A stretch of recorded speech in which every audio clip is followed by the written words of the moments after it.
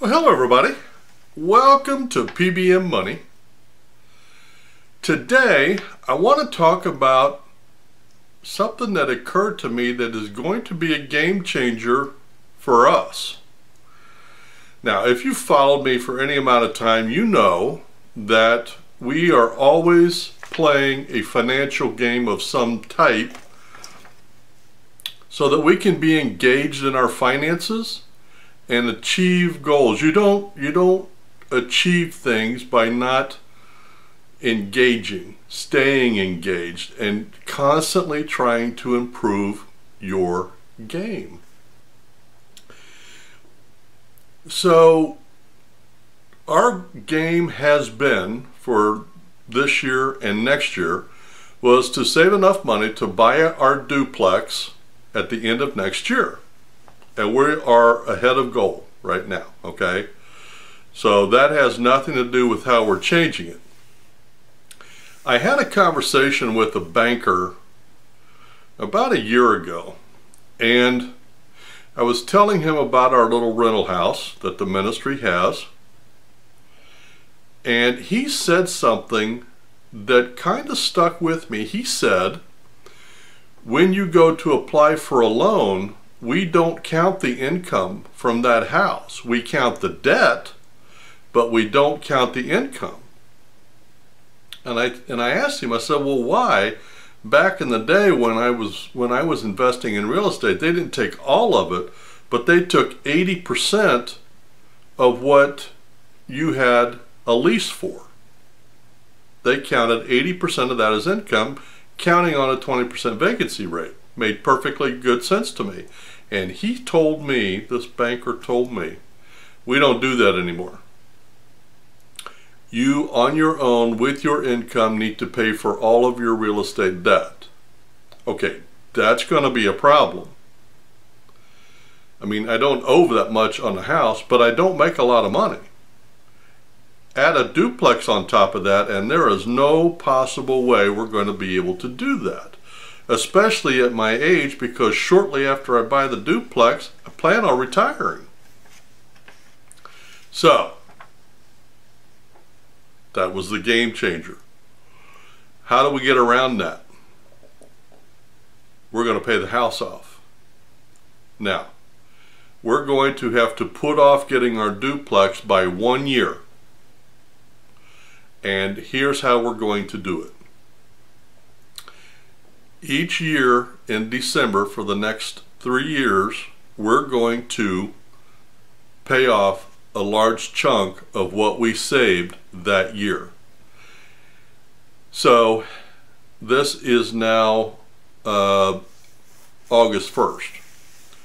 We will, in December, either the end of December or 1st of January, I will write a check for $10,000 to the bank and have that applied strictly to principal. Now, it just so happens that I did have the foresight to make sure that there's no prepayment penalty on that loan, so I can have that applied directly to principal. Then next year, we will continue our savings cycle, which we're going to need to save around $15,000, okay?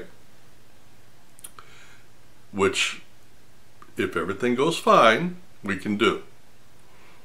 So next December, we'll write a check for $15,000. Then the next year, we're going to do two things. We will pay off the house and be looking for our duplex. If there's no debt on that little house, they will count the income. So, pay off the house, get our duplex 2.5 years from now, instead of buy our duplex in 1.5 years and still have the debt on the house. It postpones it for a year, but I think it pretty much assures that we'll be able to qualify for a loan on a duplex. And I got to be honest with you. As I look at the market right now, the real estate market, unless something drastic happens, I think the market is still going to be jacked up next year. even if we kept the game the same, I don't see the market coming back like it was very quickly. So, but given 2 years, I can see the market softening up, inventory coming back, interest rates going up, and getting back to somewhat of a normal market. But in the near term, I don't see that. So this is going to work to our advantage. Yeah, we're going to have to put off the duplex for a year. But you know what? I didn't want to have to deal with tenants anyway. I was buying the duplex for me, for when I retire. So in 3 years, I will just now be turning 65. Okay. So we're still good. We will still have enough time. If we need to add on to get more savings, we can do that. We'll have plenty of time. We have enough right now. If everything we save for the next 2.5 years goes towards that little house, we'll have time and money to buy our duplex. I have a feeling what's going to happen is that we'll pay the little house off, and then we'll spend another year saving some more money and using the income from that little house to help us save, because the income from that little house will be 50% more than what I'm able to save right now. So in 1 year, we'll be able to jack up our savings pretty good. So here's what I've concluded. The rules for investing change based on your age. Let me give you an example. The best way to save in the stock market is buy and hold. That's how you will make the most money long term. You don't time the market. You dollar cost average. You buy it, you hold it, you forget it, and wait 20 years. Let compounding interest do its thing. Let the economy do its thing, and in 20 or 30 years you will have made 7 to 8% on your money. And that is the sound logic. That is good advice, and that's the way you should. The problem is, what if you're investing at 60 or 65 or 70? You don't have 20 or 30 or 40 years to wait for compounding to happen. You have to look at it differently. Now, does that mean you sell just for the interest in bonds? Maybe.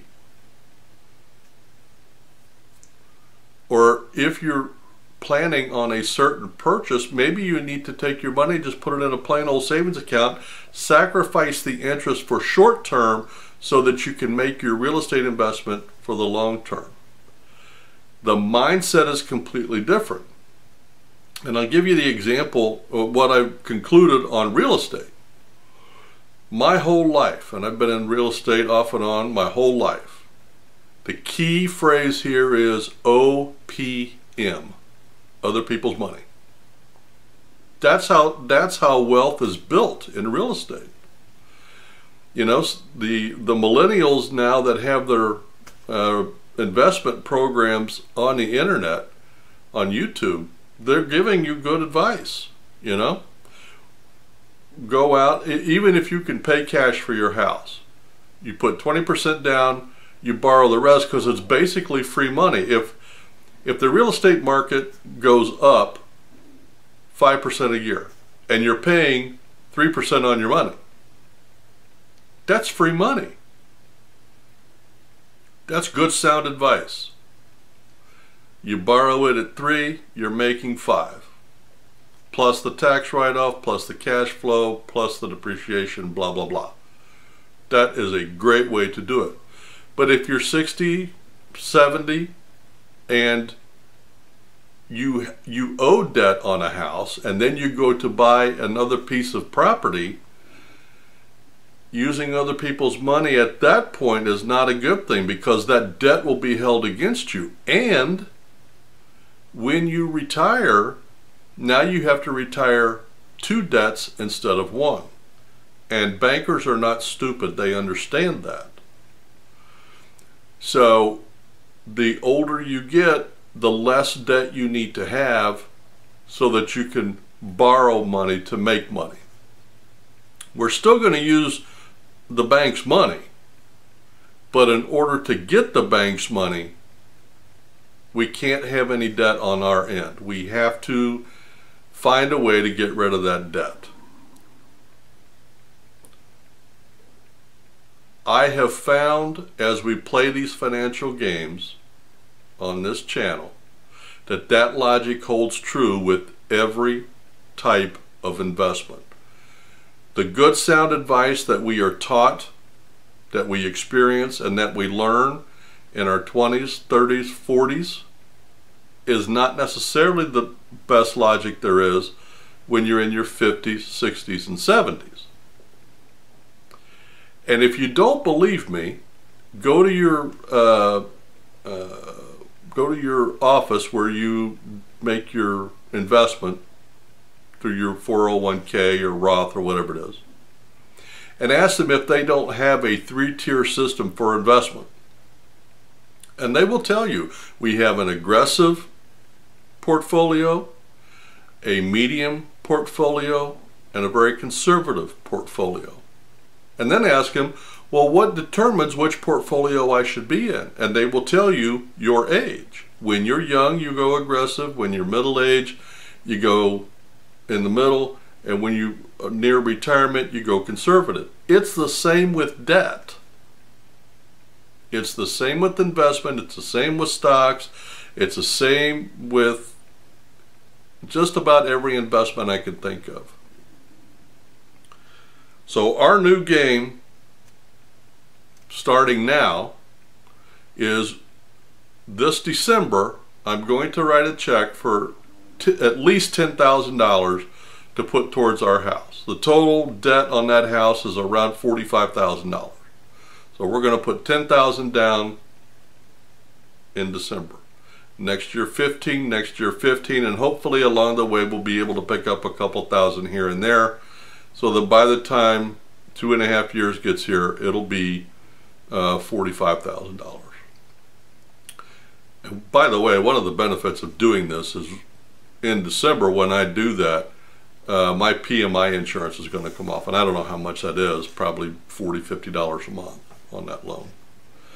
So, but anyway, it's been a game changer. We're changing the game. We're going to be more aggressive than ever before, but instead of sticking it and saving it and then spending it at the end of next year, we're going to save it and apply it towards our debt for an additional year. And we may even take another year just to ramp up our savings before we go get our duplex. I don't know. It's really going to kind of depend on what the market looks like. If the real estate market is a buyer's market, we'll just go next year or 2 years. But if it's still a buyer's market or a neutral market, we'll probably take another year, save some more money, and then go. But anyway, when I remembered that conversation and I realized that conversation was a game changer and we were going to have to change our financial game midstream, I knew I had to get on here. I knew I had to share it. And I want you to think about applying that logic towards your specific needs. Are you getting ready to retire? Get rid of as much debt as you can, including investment debt. If you've got stocks you bought on margin, get rid of the margin. If you owe money on your car and it's not going to be paid off by the time you're retired, work on that. That's what we're learning with these financial games. And I learned a big lesson here. Fortunately, it didn't take me 2.5 years to figure it out. I would have been really disappointed if I'd have gone through the 1.5 years and still owed $40,000 and now I can't get my duplex because I've got too much debt. So the benefits of playing financial games on this channel just paid off again. Well, you guys have a great day, you have a great week, and happy investing.